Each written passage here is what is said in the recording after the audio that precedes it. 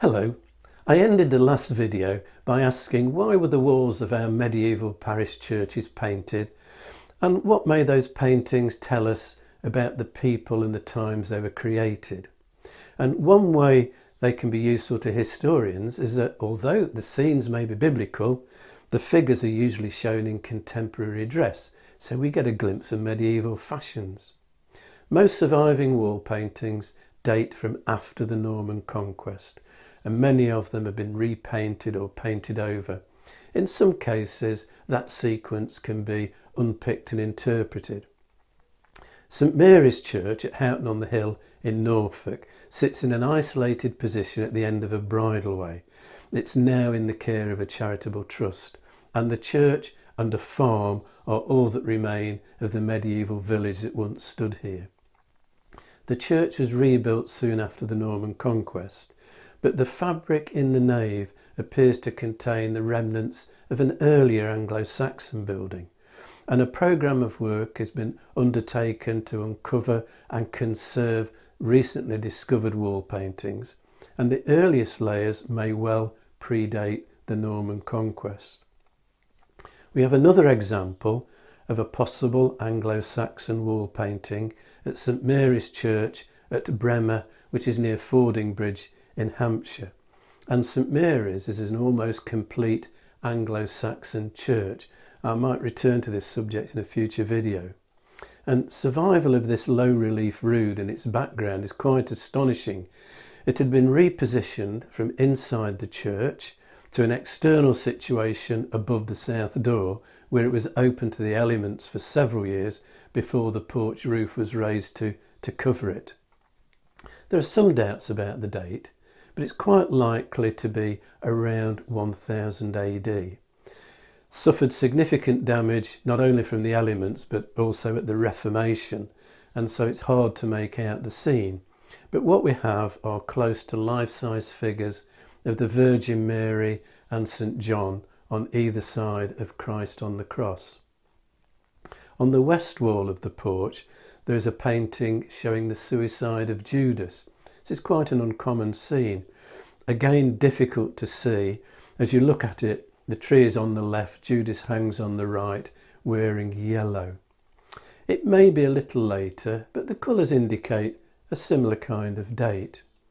And there is another rood, almost exactly the same as that at Breamore, at St Swithin's Church, Headbourne Worthy in Winchester.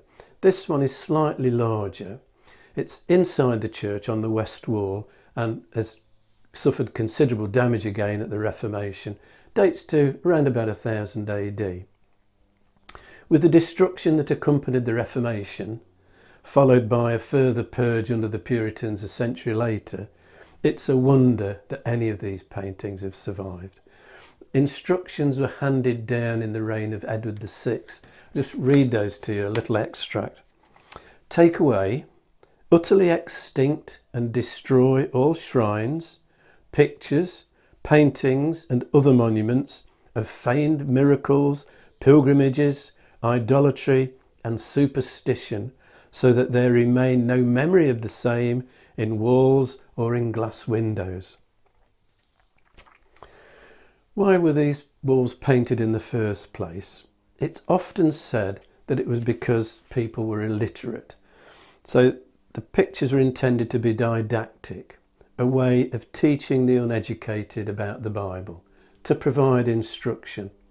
And there are some letters from Pope Gregory written in the 590s that substantiate that view.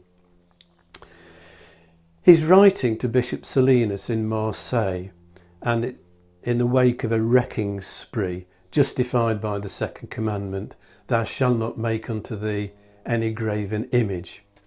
And in response to this wrecking spree, Pope Gregory writes, a picture is displayed in churches in order that those who do not know letters may at least read by seeing on the walls what they are unable to read in books. Well, there may have been some truth in that in the 590s. I think actually it's much more complex. It's not that simple.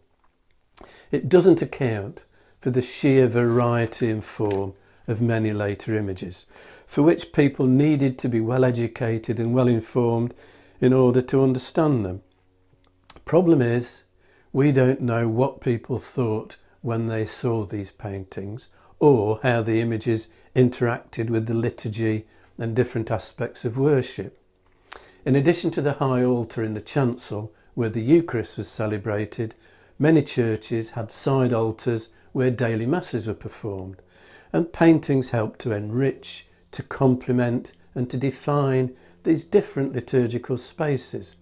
And sometimes the paintings survive, but the side altars have long since been removed, and that means we've lost the reference, we've lost the context that would tell us their purpose. And medieval wall paintings in our parish churches were once seen as naive or primitive, and I think that view owes something to the post-Reformation, post-Enlightenment aesthetic, that paintings were evidence not only of popery but also of crude vulgarity, that they were over-dramatic. And to the more tolerant, they were seen perhaps as quaint. And what these assessments miss, I think, is an understanding of what the anonymous painters were trying to achieve, which was a thoughtful and considered purpose. The sacred content of these paintings mattered. And we see evidence during the 15th century of the painters trying to figure out mathematical perspective.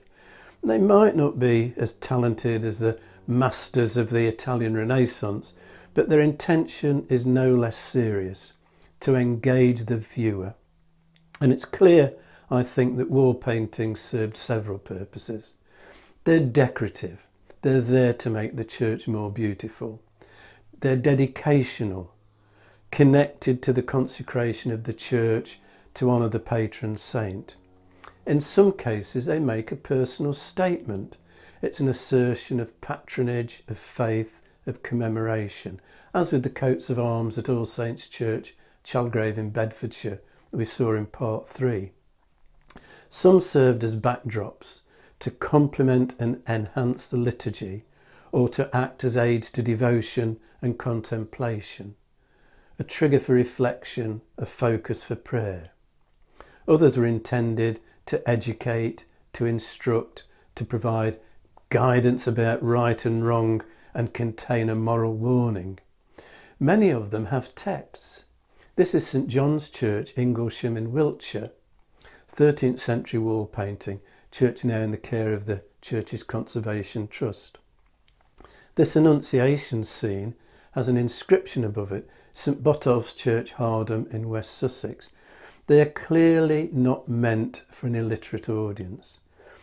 And interpretation of different scenes may have depended on the individual viewer. This scene of St George slaying the dragon is a 15th century wall painting in St Gregory's Church in Norwich, but the scene is common, repeated in many parish churches. I think this is going to mean something different to a soldier than perhaps to a pilgrim, and something different again to a monk. Now next time I'm going to look at the materials and the techniques employed, and look at an example of a wall painting with a very explicit moral message. If you've enjoyed this video, hit the like and subscribe buttons and click on the notification bell to be informed when the next video is available, or you can subscribe by clicking on the rose window over my shoulder.